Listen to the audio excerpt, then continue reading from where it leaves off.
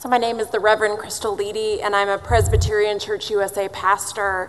I'm also a board member of Texas Impact, so I stand with many people of faith today. I am in opposition to SB 4.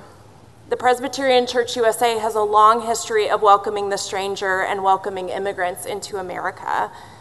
As clergy, we routinely minister to parishioners affected by family violence. And by withholding grant funds for victims of family violence as ransom, you are instructing law enforcement to prioritize deportations over the vulnerable victims of family violence who are crying out for justice. In Romans 12:8, Paul directly says that we should extend hospitality to strangers. Because of my faith, it is not only important to extend hospitality to strangers, but to also look out for the marginalized. And that means people of faith should not support any action of the state that supports racism or sexism or any other ism, and instead support victims of violent acts. I want to plead with you all who are especially Christian to remember that Jesus himself was a refugee and an immigrant. In fact, in this land, we are all immigrants, unless we are Native Americans.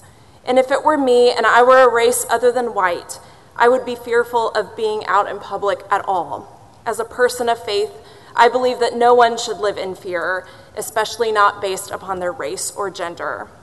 We need to help the marginalized in society and all victims of violence. Please vote against SB 4. Thank you, Pastor. Senator has a question for you. Thank you. Yes, thank you. Senator Thank Lucio. you for your testimony. But I wanted to ask you the same question I asked the priest that was here from Fort Worth, Texas. I think, like me, he's a little hard of hearing, and I don't think he heard the question correctly. I asked him, are you aware of any faith-based groups in Texas that might be supporting this piece of legislation? And I'll ask you the same question. I'm not aware of any. There might be some, but I'm just not aware of them. Okay, thank you. Thank you, Mr. Chairman.